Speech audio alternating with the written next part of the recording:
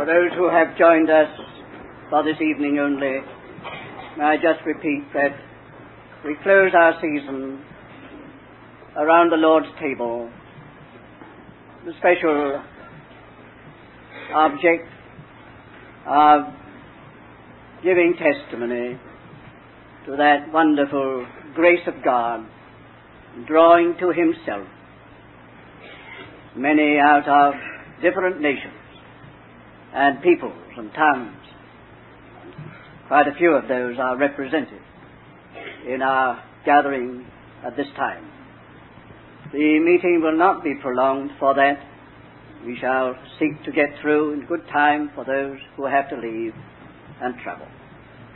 Now, as from what I said this afternoon, that there were two remaining peaks on the horizon of Christ to be considered, and from certain intimations in our singing this evening, I take it that you have arrived at your own conclusion as to what it is that we come to this evening as the final epoch, the final peak in the cycle of the mission and work of our Lord Jesus.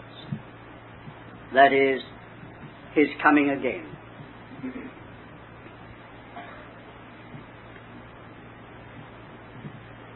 There is a very real sense in which the coming again of the Lord Jesus, His return, horizons everything else. And we come to that conclusion from the Word of God itself. It may surprise some of you, though not those who know their Bibles well, that this matter of the coming again of the Lord Jesus is given a larger place in all the Bible than any other matter. You might like or want to challenge me on that, but I've said it quite deliberately. You may not be able to corroborate it from your knowledge, but there it is. It is really in some form or another mentioned through the Scriptures more often than anything else. And that fact, if it is true, if it is a fact, really does mean that this is the horizon over everything. Coming again. Of course, it isn't spoken of as that. But you can clearly see it in types, in figures, in symbols, in analogies, in parable, in song, in metaphor, in prophecy, in narrative, in doctrine, in exhortation, and in appeal. Every one of those and all of those relate to the coming again of the Lord Jesus. It compasses the Bible. You're hardly into your Bible. You're hardly into your Bible. Great, terrible thing that happened in the garden is not finished before the Lord is saying to the serpent, "Seed of the woman shall bruise your head," shall bruise your head. And while that was partially true in the cross of the Lord Jesus, it has not been fully accomplished until He comes again. The word is to the church, God shall bruise Satan under your heel. Shortly, and that shortly relates to His coming. So this thing comes right into view, the beginning of the Bible. And you know quite well that the end of the Bible is just that. I come quickly. I come quickly. and all the way between Genesis and Revelation, we have this manifold intimation, suggestion, or indication that this is the end. This is the end. Again, you do not get far into your Bible, in the book of Genesis, before you get on to Enoch and his prophecy. Behold, he cometh with 10,000. So you go on. I'm not going through the Bible. Don't be worried about that. I'm only indicating to you that this is the thing which horizons everything and is, after all, the suckle within which all the activities of God and interests of God are pursued and fulfilled, even unto his coming. In the next place, you will find that every fundamental doctrine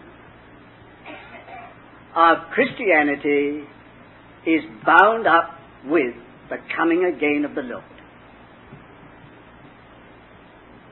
Redemption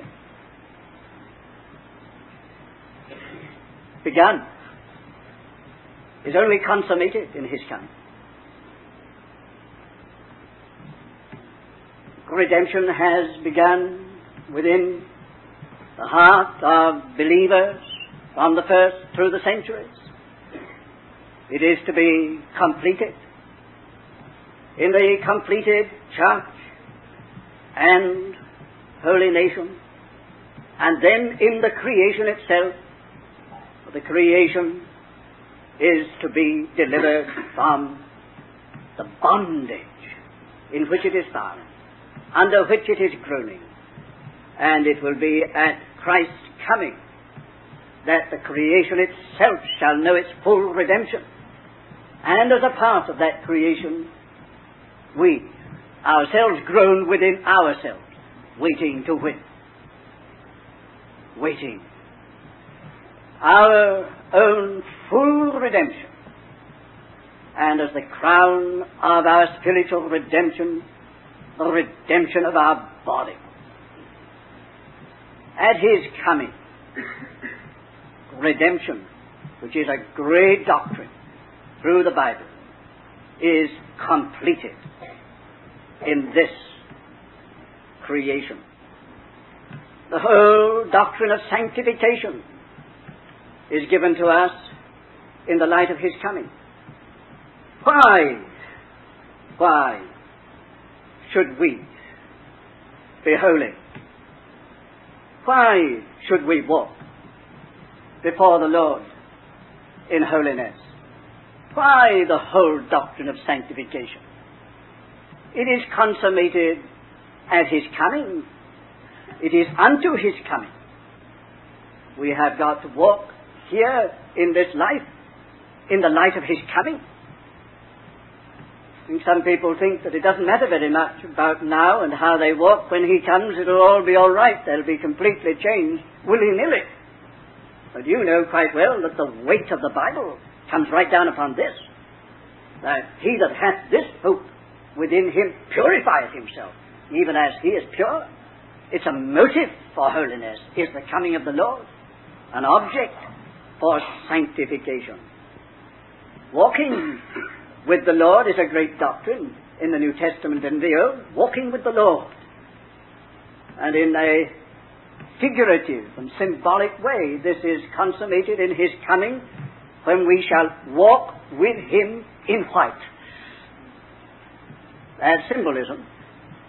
Walk with him in white, given to the saints white raiment. That is the consummation of sanctification at his coming. There is very much throughout the whole Bible about fellowship with the Lord in his sufferings.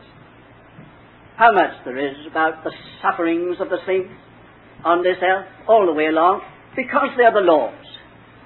Because they are the Lord's.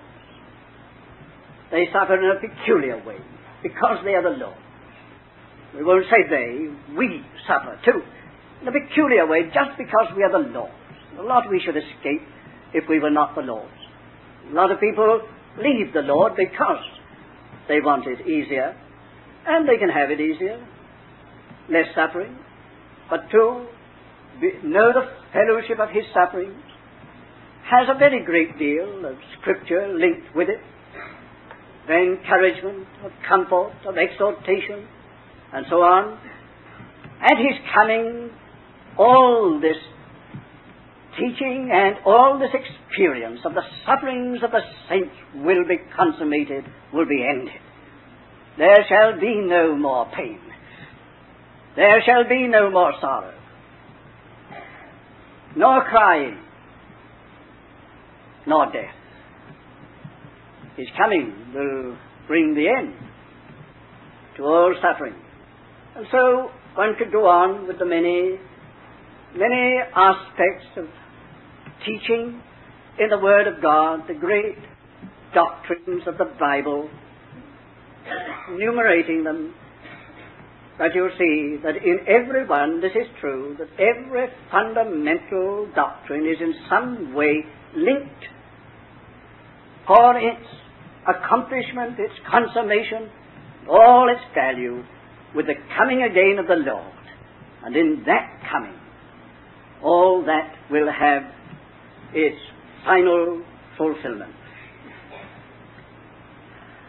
All that the cross means for him, for us, for the church, will be vindicated at his coming. There is partial vindication. He is seeing through the ages, through the centuries, something of the travail of his soul. But there's a great deal yet to be made up of the sufferings of Christ, and there's a great deal more for the cross to do, and there's a larger vindication of his suffering and death, of his cross, and that full vindication of him and the offering of himself will come to him and to us who share his cross with his return. It's like that. Then another thing about his coming, it will be then that the church, that elect body, chosen in him before the foundation of the world for a special purpose, will come into that special purpose, which is rulership over this world. We are so familiar with that concept, with that truth, but that is the crowning thing of the Bible record, represented again in the high symbolism of the city, the holy city, the new Jerusalem, coming down from God out of heaven. The symbolism is of the governmental center of this universe through the eternal ages. That city is naught else but the church. At his coming, the church will take its place, the place which the prince of this world, powers of Satan now occupy as the world rulers of this darkness, the host of wicked spirits, the prince of the power of the air. That place will be taken by the church. It is to reign with him. It is to govern with him.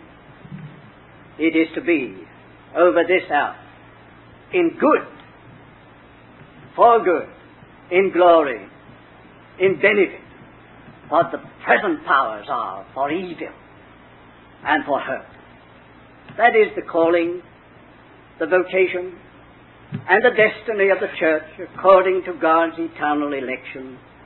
And the church will, at his coming, enter upon the rule which Satan now exercises when he is cast out of the air, cast down into the pit, and his rule is ended. And Christ in his church will take that place. We're called to that. And of course we could dwell very much upon it and what it means, what it involves. How much of our present education is because of that calling and vocation in the ages to come. What a lot is interpreted by that. How we are being taught now spiritual ascendancy. How we are in the battle for spiritual ascendancy over the forces of evil. We're in that now. The consummation of all that will be when the church takes its eternally elected place to rule with Christ in this creation. That will take place when he comes again. Again. At his coming, the reign, the universal reign of righteousness and peace on this earth will be established. That for which men have striven and failed all through the ages, for which they are striving today perhaps more than ever, and finding the frustration and the defeat and the problem of world peace, a state of righteousness, too great for them. And it will be so. It will be so to the end. But at his coming, the reign of righteousness, the reign of peace on this earth will begin.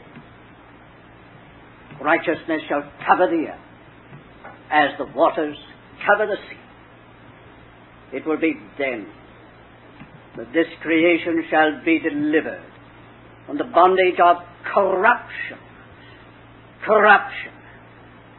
into the glorious righteousness and the peace which always follows righteousness at his appearing. Well, now, I could go on for a very long time on what's going to happen when he comes back. It's not my intention to do so. I promised you that we shall not prolong this gathering, but this note must be struck as the final and crowning note of such a consideration as that with which we have been occupied through these hours of these days. Now, these are all things which are taught in the Word of God, and you probably know them, with many others.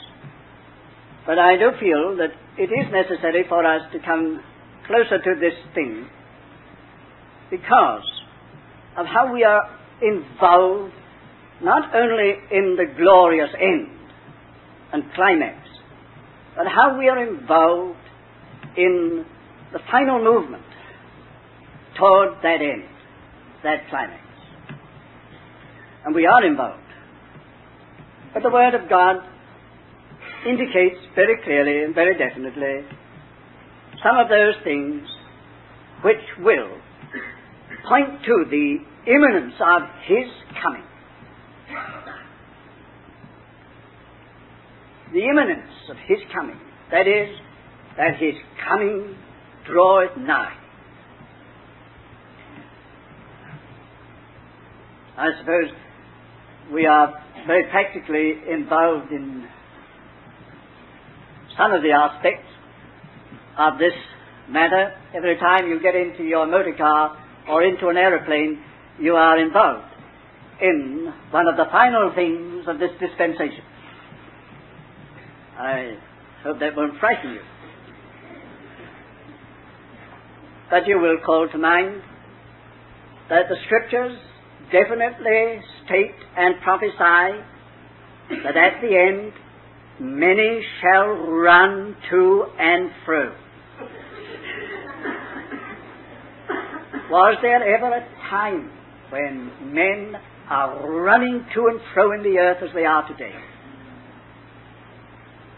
if a week passes without someone from one part of the world rushing to another part of the world to try and solve some of this world's deep problems. It's quite unusual. They're just doing it. New York, Moscow, London, India, to and fro, this feverish movement, running to and fro. How descriptive that is. The man who prophesied that probably never had any idea of jet planes or aeroplanes at all, or of motor cars and speedy vehicles. But the Lord knew. The Lord knew. And it is not just straining interpretation, imagining things. Here we are. Our papers every morning are occupied with something of this, many running to and fro, implying that there's feverish concern, feverish anxiety, causing this tremendous activity, an intensification of activity in this creation and in this universe. And isn't that what's happening? Isn't that what's happening? The speeding up of movement, the rush and hurry and anxiety and strain. Like that. This running to and fro which involves us all in greater or lesser degree in some way or other, that is, the intensified movement of our time is something that is indicative that there's a hastening toward a climax. Might well ask the question, where is all this going to end? Where is it going to end? If we go on like this, where's the end going to be? Well, the Bible says that that is indicative of the near approach of the Lord. Many shall run to and fro. And the next part of the statement is, and knowledge shall be increased. No one need to stay with that. What, in the last 5 years? 10 years? The increase of knowledge in this universe? Deep secrets that have always been hidden there, brought out, come common knowledge now, things that some of us in our younger days would have thought were real, fabulous fables. We were told that this would happen. All this intensification of the increase of knowledge. How it's been packed in, isn't it? Packed in, concentrated. And the Bible says that is a mark that the end is near. The dispensation is coming to its end, and the end is the coming of the Lord. The intensification of anxious, excited, distracted movement, and the quest for knowledge, and knowledge that men would be well without. After all, it's only the full development and consummation of that bid for knowledge in the garden. All right, says the Lord, you shall have it. But you shall have it to your own undoing. And the end brings us to that. Intensified activity. Then the Bible tells us that another sign of the near approach of His coming will be the intensification of evil and godlessness. Again, that is not something that needs to be argued and laboured. Things have got right out of hand.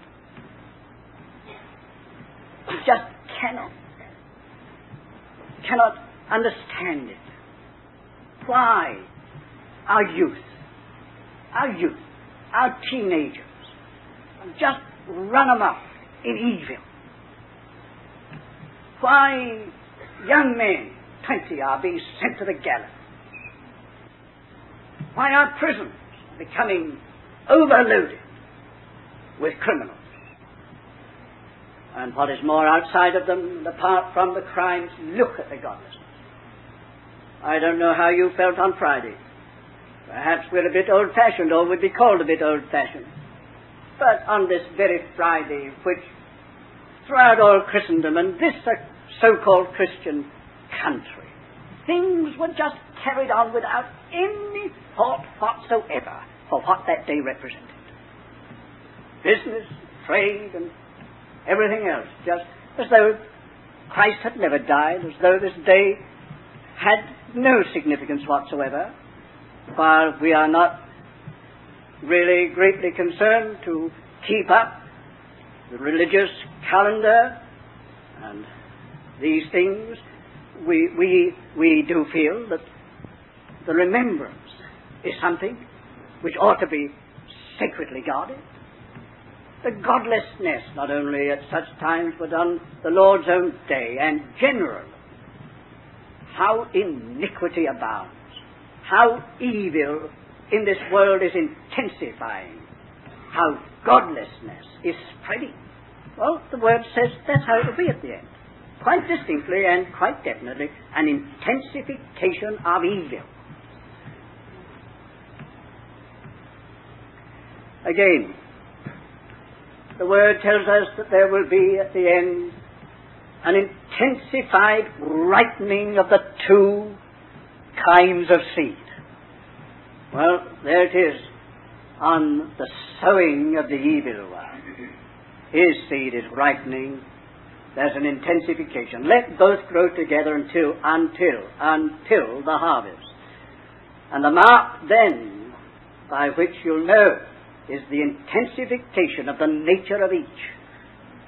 An intensifying process which will declare itself at the end. And while we are all here so easily able to discern the intensification of the evil seed, are we not today, perhaps as never before, in such a large way, in the presence of this intensifying process where the children of God are concerned?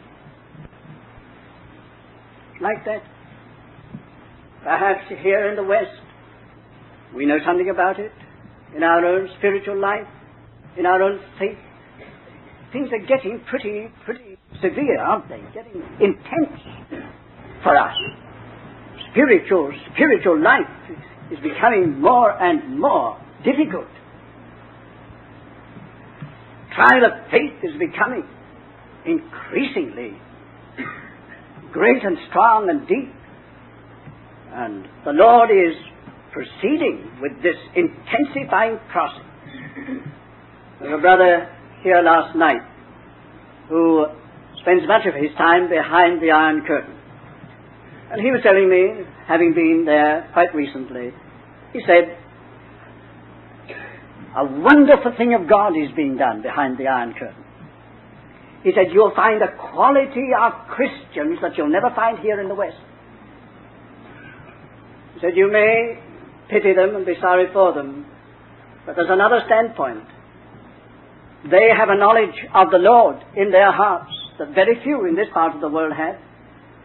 And it's all because of the intensely difficult situation in which they're found. That in China, in Russia, in Siberia, and elsewhere is ripening the saints.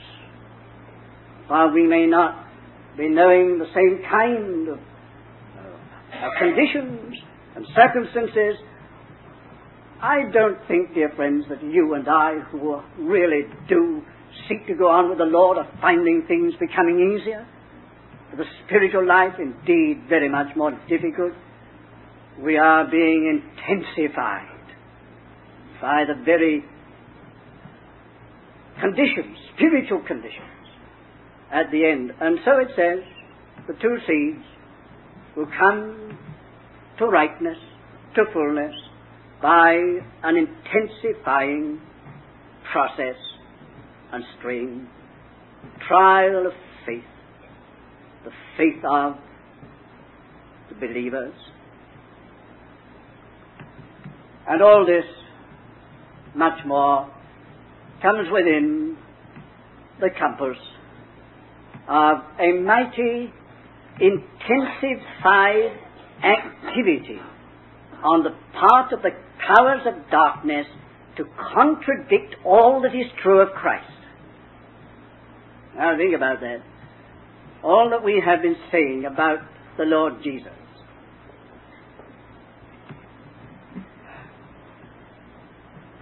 Put your finger upon one point only. God raised him and set him at his own right hand, far above all rule and authority and principality and power and every name that is named. Do you ever wonder how far that is true? May I dare say that? Just look at this intensified activity to counter and contradict the absolute supremacy of the Lord Jesus in this world. That's what's going on. Simply to deny the truth that he is Lord of all and Lord of lords. If you look at things, and look at your own experiences, you might find plenty of ground for saying, is he really on the throne? Is he really far above all rule and authority? Devil seems to have a good deal of liberty and power. He is to doing very much as he likes. He is seeking to establish a great contradiction to the truth of Jesus Christ. And what is true in that connection is true in everything else. True in everything else. There can be found material for raising questions about everything concerning the Lord Jesus, if you are disposed to look for it. But this is what is going to happen. This is just what is going to happen. When the Son of Man cometh, shall he find the faith on the earth? The point in that question, where everything will seem to contradict faith in the supreme and ultimate truths of the Lord Jesus. Well, there it is. I don't want to dishearten you, but here it is, an intensifying movement in every direction and connection. The Word of God says is a clear indication that the end is near. Perhaps the final phase is gathered into that one statement, woe unto you that dwell upon the earth. For Satan is come down to you, having great wrath, because he knows his time is short. Because he knows his time is short. Evil powers, active in a way unparalleled. Pressure from that realm as never in history. He's got to be in a hurry. He's got to do a lot in a short time, because he knows that it is a short time. Well, these are indicated signs that the coming of the Lord draws near. But we can't end on that, can we? We can't close on that side, that note. His coming, which is pointed to, indicated by all these things, is going to settle the whole question.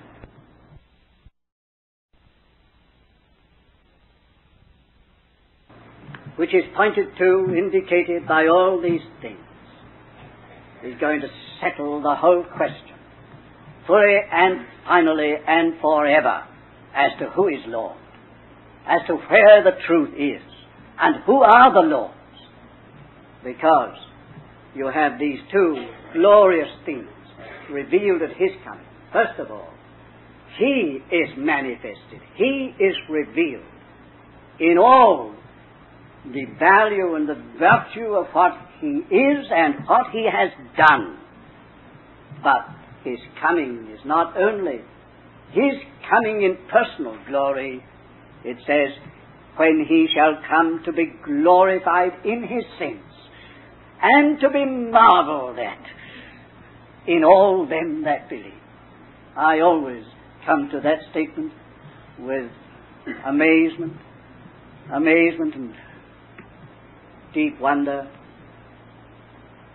Principalities and powers of a higher order, intelligences that have been watching, are looking on, and form the great audience in the great spiritual galleries of this theatre, are going to point to the saints and say, isn't He marvelous? Just look at Him in what He is in them, and marvel at in all them that believe. That's what will happen when He comes. I'm sure we are quite prepared to believe that, except that if we are going to be really glorified together with Him, it's going to be something for angels and all other intelligences to marvel at. You and I, being what we are, changed into His own glory, glorified together with Him. My, that's something to marvel at, to be marveled at in all them that believe. Crowned then, and you see, with a very, very comprehensive, far-reaching, many-sided matter, coming of the Lord, can only just be pointed to and indicated as near at hand by some of those very evident fulfillments of the Word of God. Lord, give us joy in the prospect that His coming draweth near.